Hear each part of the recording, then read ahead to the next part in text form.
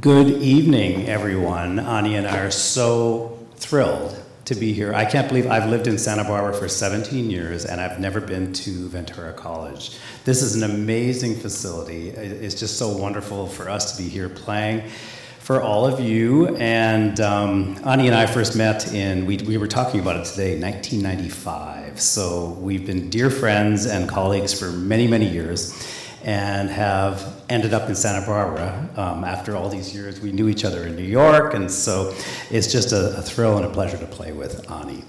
Of course, that was the famous Bach Adagio from the organ cantata in C major that we opened with. We're going to take you on a little journey tonight of all sorts of various different styles and eras of music that was written for cello and piano. The next piece is the Debussy Sonata for cello and piano. This was written in 1915 and was part of a project where Debussy set out to write 6 different sonatas for various instruments. He ended up only completing 3 of them, unfortunately. We wish there was more, but he left us with the cello and piano sonata. There's a violin and piano sonata, and there is a it's called Sonata for Flute, Viola, and Harp. This sonata is 3 movements. It's only 11 minutes long. All 3 movements are sort of tied to each other, but it's 11 minutes of action-paction, is what I say. It's the kind of piece that is very fragmented. You're going to hear changes, very fast little sudden changes, almost every 4 bars. We hope you enjoy the Debussy Sonata.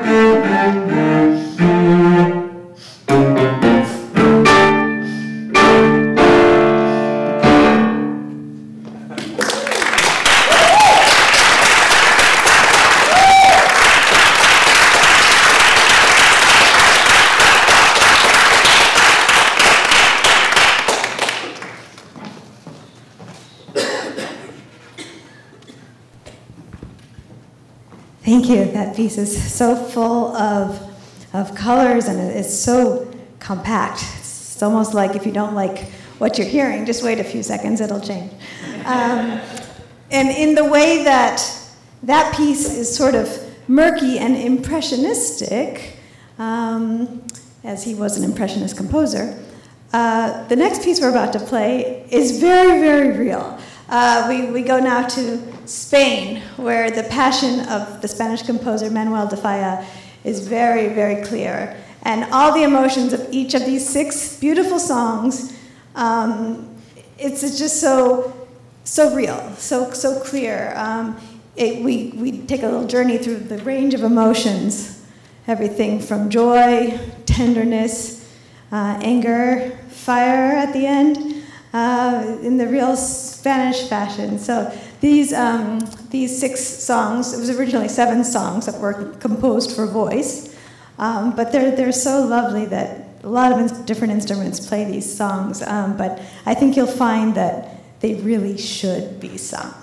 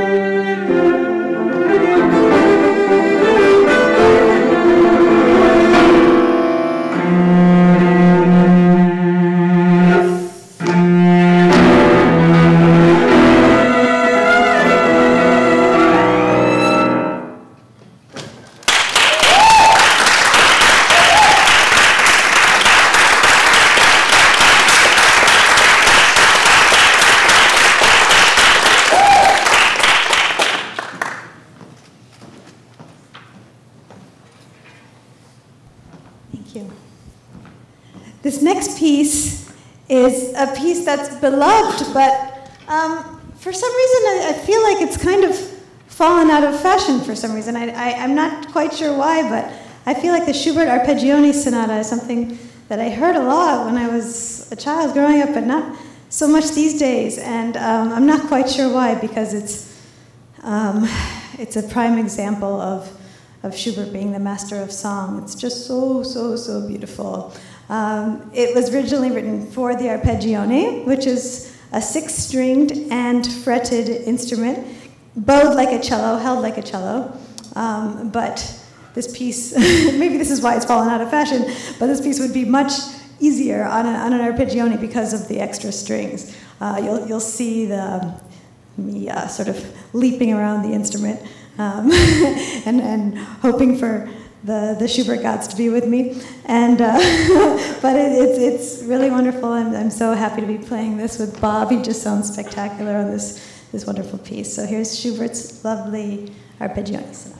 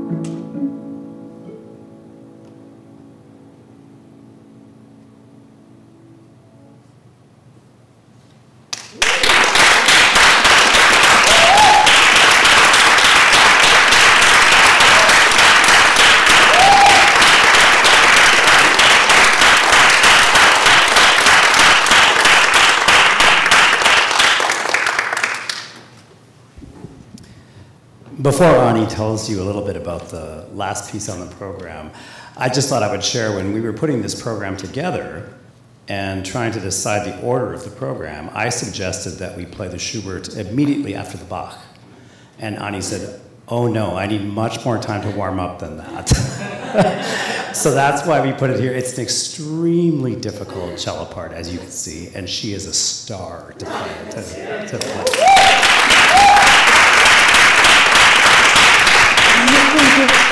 It's so sweet, thank you. There were definitely times during that I was wishing that I had frets. I will put it that way. Speaking of difficult, now we head to Italy, where the rock star, superstar Niccolò Paganini was thrilling everybody with his violin playing. He was so amazing at the violin that people thought he sold his soul to the devil to be able to play the way he did. Things were so easy for him. Everything that was written was just too easy. He was such a technician. He was just a wizard on the violin. So he decided to write his own pieces for the violin. And he came up with all sorts of techniques which are still played today. Left-hand pizzicato, false harmonics, double-stop false harmonics, flying spiccato, you name it, he did it. His famous 24 violin caprices are still among the hardest things that violinists play today.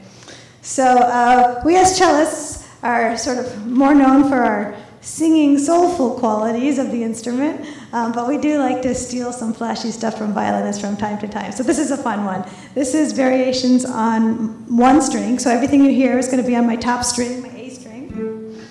And, one thing I want to, quick little trivia fact about Paganini. So he was, as you may have seen pictures of him, very tall and lanky, and I think that his spindly fingers maybe helped in the ease of his playing, but the cause of his stature was a condition called Marfan's syndrome, which is a disease of the connective tissue.